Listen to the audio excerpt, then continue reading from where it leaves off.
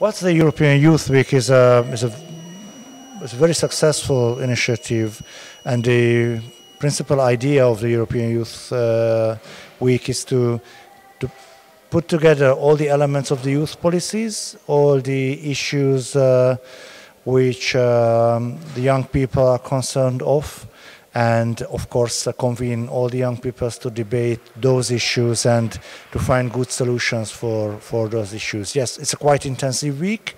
We have a lot of events and series of events, but I think it's a very fruitful dialogue with the young people at European level.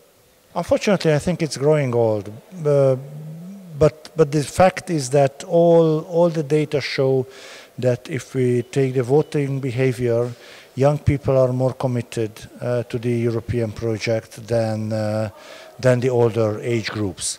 However, we give them too few. I mean, the European Union at the moment cannot really deliver for the young people.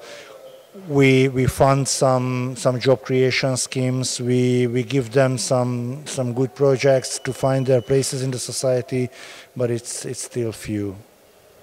Well, it is difficult to give advice because the whole situation is so vulnerable now and fragmented. All the political forces are fragmented, and there is a huge discussion at the European level about the future of Europe. So it is difficult to give advice because I think that's the soul of the discussion, that everybody is seeking the good solution. But we have to be creative and innovative, and we have to be committed to the European idea. Probably we are living in difficult times now, but I'm optimistic that the European Union will have a bright future.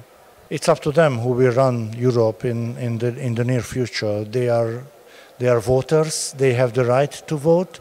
They have the right to choose their leaders, and they have to live with that right, and they have to be active, because without them, Europe will be starving. As this Spinelli Prize shows, that we are ready to support them, and there's a lot of young, talented and very committed people in Italy. I just saw them every time when I go to Italy, and I quite often go to Italy because I'm responsible for education, culture, youth and sport, all these areas where Italy is really a great power.